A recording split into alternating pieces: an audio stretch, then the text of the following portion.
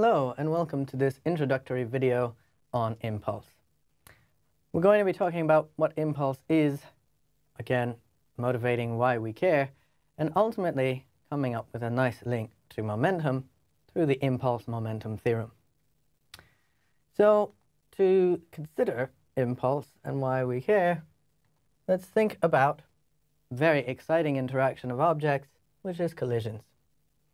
Now, perhaps not as exciting as you were thinking, I'm just going to focus in on a collision of a tennis ball with a racket for a moment.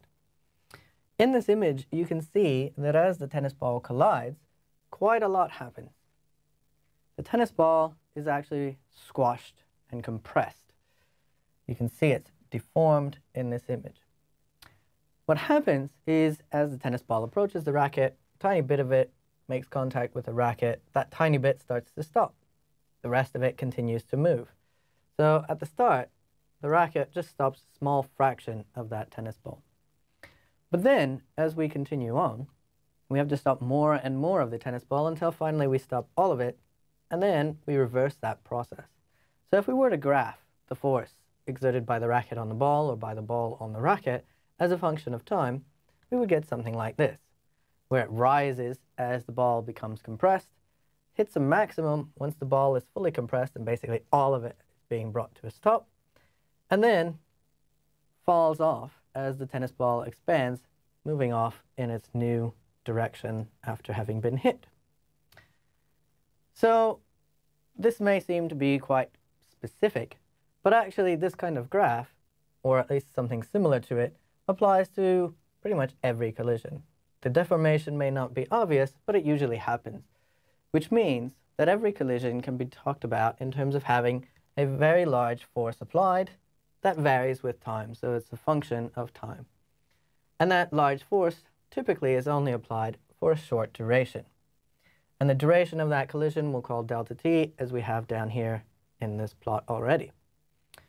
Now, forces which are applied in this way with a large magnitude for a short duration are given the special name impulsive forces. So let's think about what is the effect of such an impulsive force. Now, we've already seen that the effect of a force in terms of changing motion depends on something like the momentum of the object to which it's applied. But of course, the effect of the force by itself, without thinking about conditions that we don't control, such as the initial velocity of the tennis ball coming to our racket, can be altered by controlling two things. We can alter the effect by controlling the strength of the force, or by controlling the duration over which we apply the force. So we can apply a large force for a very short time, or we can apply a medium strength force for a medium amount of time, or a small force for a long time. And overall, that should have the same sort of effect. Okay. So if we're thinking about things that we control when we swing our racket, well, that is exactly these last two things. We can control the duration by, for instance, running after the ball even after we've hit it, so that we're basically pushing it all the way up to the net until we try to slam it down. Okay, very extreme example, but we control the duration. So we can collect all these things that we have control over in terms of the force that we're applying into one thing which we call the impulse. And that's going to characterize the effectiveness of the force. And what the impulse will be is actually the integral of the force at every instant in time over time. So if you look at that expression and you look at this plot, you realize it's just talking about the area underneath that curve. So more often than not, we can actually simplify this calculation. And the reason we can do that is because we'll just imagine looking at this figure, and we realize that if we are interested in the area, we can move this bit and put it over here, roughly speaking, and do the same on the other side, so that we end up with, instead of that weird curve, a sort of rectangle that has a width of delta t and a height of something which we'll call F average, the average force with which we are actually hitting this tennis ball or doing whatever it is we're doing. So we can just write down in this case that the impulse is the average force times the duration over which we applied that average force. But now that we've calculated it, we realize we don't really have a way to test this, because it's not very often that we put, say, spring scales onto our tennis racket or onto a tennis ball as it flies through the air in order to measure these forces. What we actually measure is a change in the motion of the tennis ball. We can, for instance, use little radar guns like police do to check the speed of the tennis ball as it moves away from us and then back towards us. And therefore, we can conclude what happened to change its motion, or what that change in its motion was.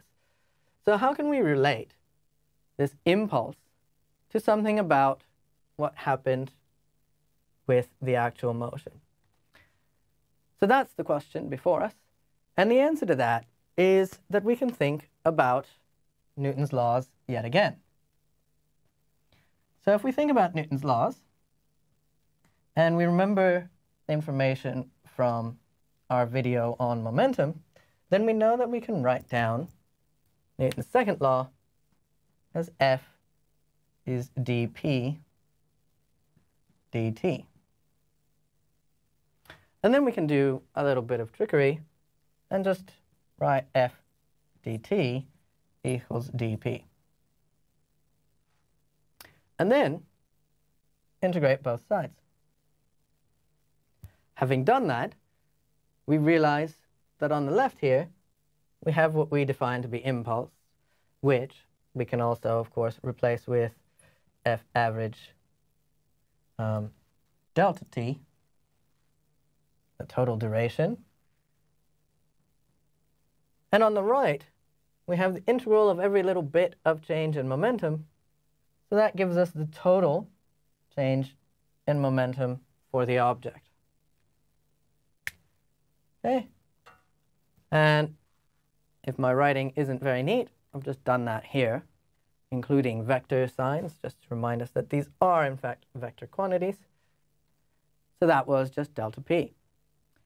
Now what we've said as a result of all this then is, over on the left we have this impulse, which we weren't really measuring because we're not measuring forces, but we can measure the quantity on the right. So we've now been able to measure some information about the forces that occurred during that interaction. And in particular, this relationship says that the impulse of a force will be equal to the change that it causes in the motion of whatever object that it's acting upon. And that is the impulse momentum theorem, and becomes quite useful for solving problems.